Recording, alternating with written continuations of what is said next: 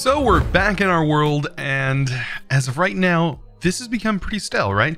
We're kind of at this point in this pack that, you know, we have a pretty decent supply of power, that we really don't have anything to use it on, and we're kind of hitting a point where I kind of just want to show off some of the rest of the mods in this pack. So at this point, we have Botania that I want to get into. There's also the rats mod, which is some stuff that we can probably mess around with there. In regards to maybe helping automate Botania. I don't know. There's a lot of different things we can do there. And we still have some Supremium and stuff to get into, mystical agriculture. Of course, we haven't really automated everything, although it would just take me spending a little bit of time to build the essence up and just create some more garden cloches. I mean, that's honestly what I would need to do, and just probably use that other room for things that I wanted to be automated. But yeah, I've also kind of decorated. I want to spend a little bit of time. I kind of sat around and I was like, you know what? I could probably do some decoration, and that's what I did. And I wanted to use some of these things from the midnight. I think they look kind of good here, almost giving it like a mystical vibe. We have these lanterns laying around. It gives a lot of good light at night. I also went ahead and added these like brick walls to make it feel more naturey and more, I don't know, rustic, as if these were walls at one time that were broken down. So that's all looking pretty good. I'm trying to get the base looking as good as possible because I want to put this up for a world download for you guys when we're done with the series. So that way you guys have something that you can actually download yourself, and you can load up this world. Say if you haven't gotten very far and you want to kind of see some of the setups in more in depth, you can do that. I will have a Google Drive link set up whenever this series concludes. So anyways, guys, speaking of concluding series, it probably won't be for a little while. I may end it around episode 50. I don't know, but we are getting pretty close to the end. I do want to cover a few more things. Like, we are super powerful. I think we have literally the best armor in the game. We have the best sword in the game. We don't have the best bow in the game, even though that would just require me probably getting into Supremium. I think that would be the best bow. I've already moved all my enchants over to my armor, so I really do feel invincible at this point. I feel like I'm in like creative mode, like God mode right now. I am like super powerful. But anyways, I want to set up a few things today. I want to get my wood over here turned into charcoal automatically, and then set that charcoal to be used in our Botania farm, because Botania relies heavily early on charcoal. I think honestly through the whole thing, in my opinion, charcoal is one of the best ways. And I figure this little area is going to be our Botania area. Now, getting started with Botania does require a little bit of grinding as far as getting the petals and everything go, but I think we should be good. Let's go ahead and head over here, and I'm going to grab my Supremium. We have a bunch of it. Just from all the episodes where we've just been like messing around. Oh, please don't tear my tree down. Oh man, it's going to start tearing my big tree down. Wow, that reaches really far. Because of the leaves touch, it like finds all the blocks that's connected to it. Anyways, that kind of sucks. There's my big tree that I had set up. Maybe it'll leave it. Oh, it leaves it like that. Well, it's ugly now. Anyways, I want to use the furnace from this mod because they're actually really resourceful. So if we take a look at the furnaces, we have the midnight furnace, which I'm not worried about. Inferium, so all the stuff from mystical agriculture, and I kind of want to get up to the Supremium furnace. And we should be able to do that really easily. This should not be hard at all. Like, we might be able to just craft it here on screen, right? No, I'm gonna have to probably just make all these blocks, and then yeah, I'll get this Supremium. It'll take no time at all. So yeah, I should be able to craft it now. There we go. Throw this in there. Where did my original furnace go? Right here. Okay, Inferium furnace. Then we'll make the Prudentium. Then we'll make the Intermedium. Then we'll make the Supremium, and then we'll make, the Superium, then we'll make the Supremium. Look at that, 100% efficiency. Yeah, okay, so to get this to work, conduits, not conduits, should be able to do the job, no problem. I have them laying around in here. I got so much stuff now. Everything's sort of just like flowing into one another. All right, and then I'm also gonna need like a storage drawer for a buffer, I think. Not a storage trim. Drawer. There we go. Awesome. And let's go ahead and get this set up here. So to do this, we just need our furnace and we need fuel going in. And unfortunately, it needs to go into the top and the side. And then the bottom will be the output. So we do need to separate it a little bit. But over here, we can place it right here. Yep. And we're going to have a little bit of automation stuff going on. A little bit of cable, a little bit of wiring laying around. I think that'll be okay. All right, so I'm going to set this to extract, always active. Insert, as always. And over here, we have to have this going and that going. Perfect. And extract, and I'm also going to set this to round robin enabled because I want it to go into both of these inventories kind of evenly, if it can, if it's allowed to. So always active, that'll be on insert, that'll be on insert. We can turn the extract off. And so that's going to just make a bunch of charcoal, and that's going to go into there. And that setup is really simple. Look how fast this thing is. This will make charcoal for our setup so fast. It is going to use a bunch of wood, but like this farm is actually relatively quick at farming wood. It has no problem at all. So this charcoal should definitely last. And what we're going to do with this charcoal is actually pump it out of here. We'll probably have another setup right here that is going to connect into this conduit. And it's just going to automatically pull out and go into a item, what's it called? An item transfer node? The wireless item transfer?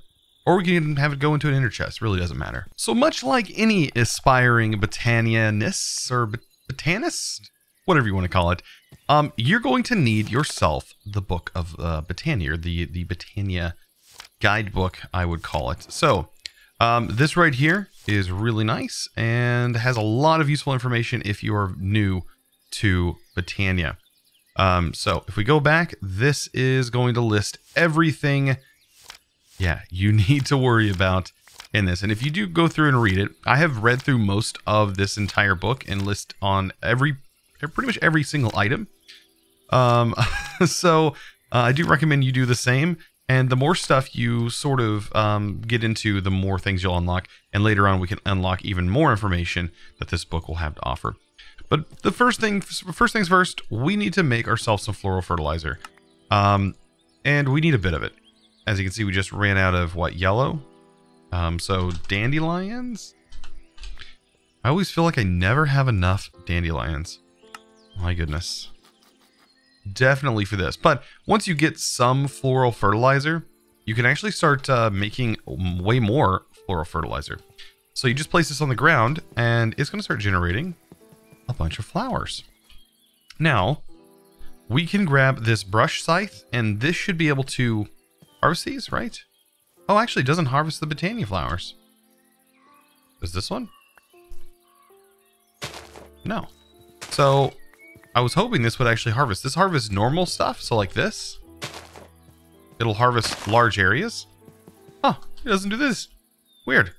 Anyways, now I guess we got to do them by hand. Oh well. But anyways, these flowers, you're going to need to collect all 16 of them. And to do that, you're going to need to use that floral fertilizer. But like there's two different ways to make it. Of course, you can duplicate these. So if you do have one mystical white flower, you can turn it into a petal, right?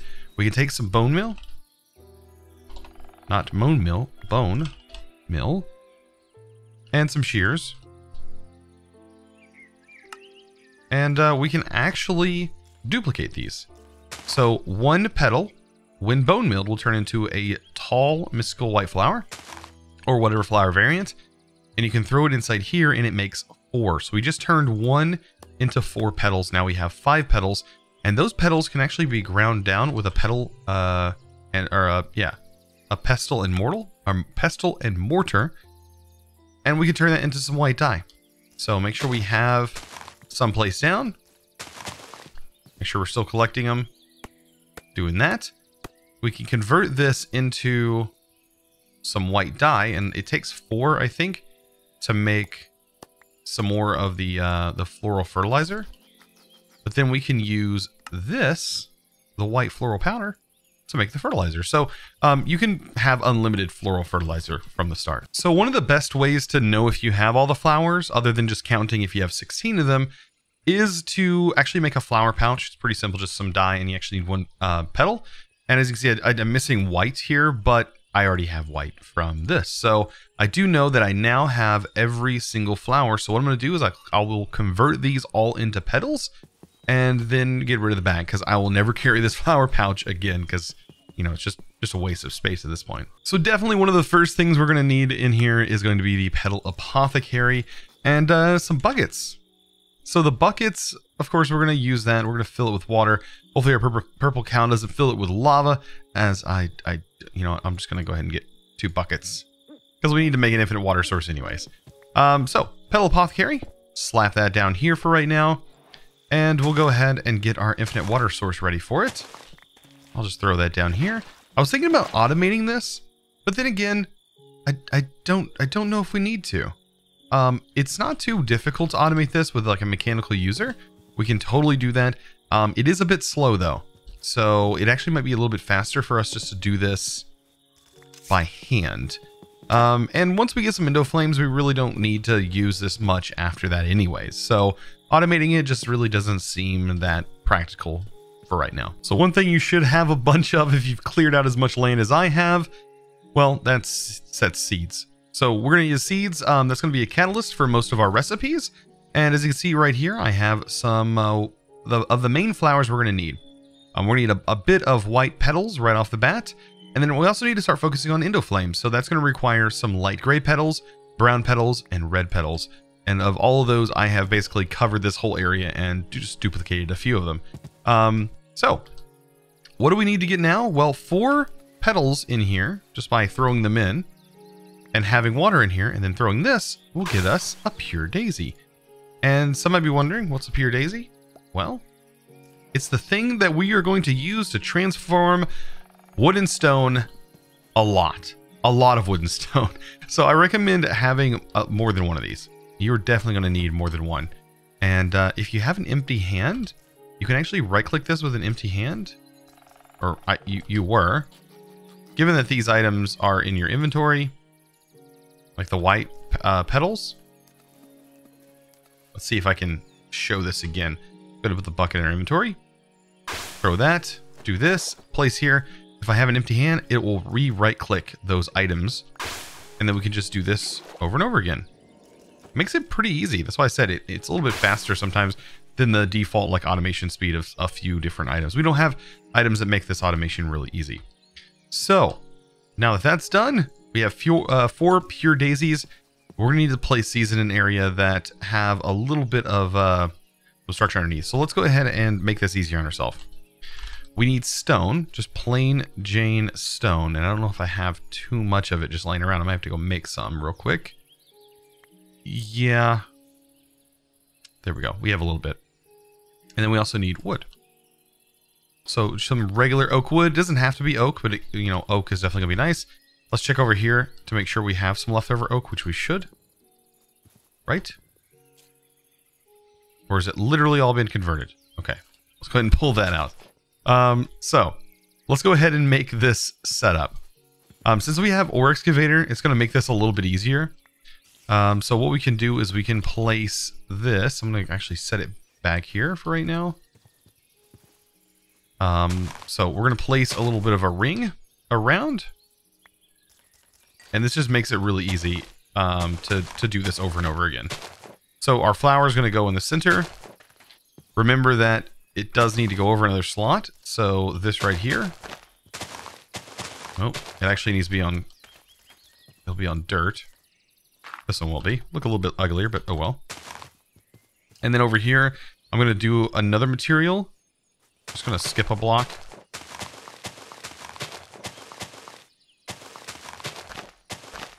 And then the reason I'm breaking the ground is because we need to place it in the ground. So that way our base material can be changed. So I'm going to use logs for this. Just like this. Down here. Now, this will not change these blocks, but it will allow me to use the wand to easily place them in here. And it just makes it a lot easier overall. So, bam. We got that done. Let's go ahead and grab ourselves a wand, since that is in this pack. And we can go boom, and boom. And this will start converting it into two different materials. We have living wood and living rock. And we're going to need a bunch of both of those materials to even think about getting started in this mod. So now that we have the wood we need, bam. And also, I noticed, I've never seen this. This is a little butterfly, a crystal bug from that dimension, which leads me to believe from the midnight that these cause them to spawn these crystals. They can potentially spawn from these crystals, or these cause them to spawn. I have no idea, but that's really cool if that's the case. Anyways, so now that we have this material, we need to start crafting with it. So first things first, I want to make myself a wand. Bam. And we are also going to, now that we have this wand pattern set up, we need to choose what colors we're going to go with. I'm going to go with red and white for right now. That should work. Any colors will do. Doesn't really matter. Just for right now, just for the sake of ease, I'm going to go with this one. And once we have this, we also need ourselves a petal apothecary. Or not a petal apothecary, a mana pool, sorry. And our mana pool is what we're going to be using to get started. And we can also, I think, make a mana spreader. I actually didn't add that in my little thing over here, unfortunately. So the mana spreader just requires one little petal, and bam, we have a mana spreader. Now we need to get mana to our mana pool, and that's where making a little bit of a setup is going to take place. We need a little bit of this, a little bit of that, and a little bit of that. All right, so there is a recipe for this Endo Flame. It is 2 brown, 1 red, and 1 light gray. And we have all those resources, except for now we have a lava bucket. Isn't there like an infinite watering can? There probably is, and I haven't found it yet. Anyways, let's just go ahead and make a water bucket. So now that we have that, let's go ahead and do this. Do that recipe. So 2 brown, 1 gray, 1 red, and then we're gonna throw a seed in, and we have ourselves an Endo Flame. Our first source of making mana. And I want to use this area, I think, over here for doing so. Yeah, we got plenty of room over here for making mana. So let's take our mana spreader and take our 1 Endo Flame, and we're going to use our wand to link this. So they're going to link here and here. And honestly, if you place your Endo Flame after you've placed your mana spreader, it will automatically find the best mana spreader to connect to. Otherwise, you can hold down Shift and right click, and then just shift right click on the block that you want to be connected to. So you can see we have a check mark that shows that it's there, and it's ready to go. All you have to do is give it charcoal or coal. We have tons of coal, so I'm going to throw a little bit on it. But we do have a system set up for the automation of regular coal. So you can see it just used 1, and that should eventually start sending over a little bitty bit of mana, just a little bit. So we need to beef up our little setup here, and I actually like to use petal apothecaries to set these mana spreaders on, because I think it looks a lot better. And I think overall I'm probably gonna have, man, let's see, 1, 2. We'll probably have like 8 mana spreaders all in 1 mana pool, or at least 1 mana pool setup. And I'll show you also what I'm talking about there, because once we get enough mana going, we can actually make the mana splitter, which will allow us to take mana and send it to the middle, and it will fill up 4 pools that are adjacent. So this is going to be my mana sphere for right now. It is a very simple setup, only 4 per mana spreader. You could go 6 per mana spreader, but for right now I'm just going to go 4, just due to the simplicity of the design that I'm going to set up here. So what we're going to do is I'm going to take some of the pressure plates and just place them right here. This is where our coal is, or charcoal is going to end up, and then we're going to have redstone routed from that point forward. So on top of that, we'll go a open crate. This is from Botania. This is a very simple redstone setup that I'm about to do, and I'm going to do it for each side here. On top of that, you know what? I'm debating whether or not I want to run the redstone on the inner side and scoot this out 1. You know what? That might actually look a little bit better. kind of having the redstone concealed. Let's do that. So all I did here was just move all the crates back one, and that will allow us to get this hopper set up. So here we go. I just have a regular hopper going just like this. Same is going to be on all of these hoppers on the inside. And here's where the fun part starts. We need to get a slab right here, just like this, right on the inside. And luckily we have these here that will allow me to do that. So just like that. Bam. Okay. And then on the inside, it's very simple. Redstone goes down here, underneath the hopper. For some reason, it's connected to the Endoflames. Don't think they work that way, but okay. Maybe you can turn them off. And then we need the redstone to go on top of the hopper. That's going to power the hopper. Very simple. Hopefully this doesn't power the Endoflames. If it does, I will move the Endoflames over, because I don't want them to be turned off. But I have a feeling that that's what that's going to do. Bummer. All right, let's go ahead and finish that.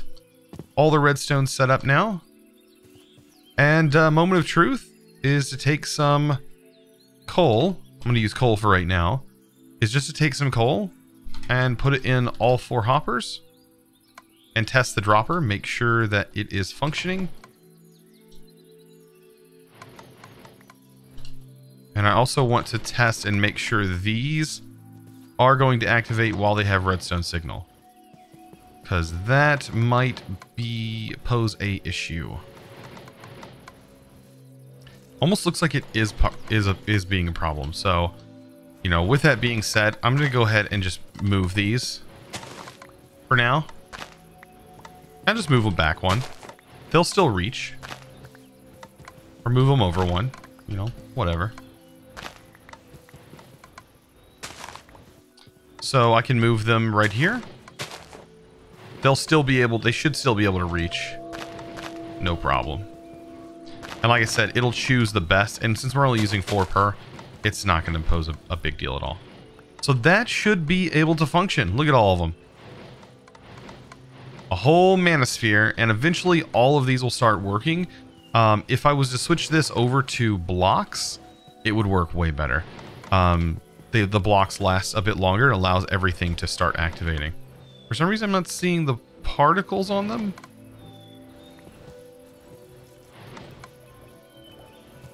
What ones are even activated? Usually there's like some particles showing that they're actually on, but I'm not seeing any of them. Either way, I need to throw some of this in here. So just toss it in. And then what I'm able to make is the mana splitter. And then I should be able to just make some mana pools. So I'll make 4 mana pools. Or I guess 3 to go with the one that's already down here.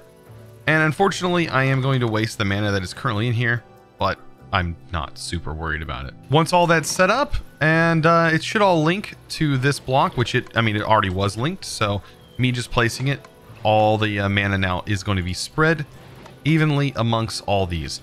And it's going to need it, because when this thing is fully up and running, it's going to take a little bit. So what am I going to do now? Well, I think I'm just going to set up an item transfer node to pull the charcoal from here and just wirelessly distribute it into all of these hoppers. And that's going to be probably the easiest way to do this. So for this setup, since we are kind of working from back here, all I'm going to do is I'm going to set a separate extract channel on brown, always active. And then this will now be set to brown on insert. And so what we should have is charcoal going inside here, just like that. Perfect. There we go. Man, I really miss my night vision. I know I need to get a fisher set up. That way we can have that fully automated and I can have cooked fish for the for one of my setups. But anyways, for the night vision pet. Okay, so here we go. Getting all the GPS markers marked. And I just throw these in here and it should fill all the hoppers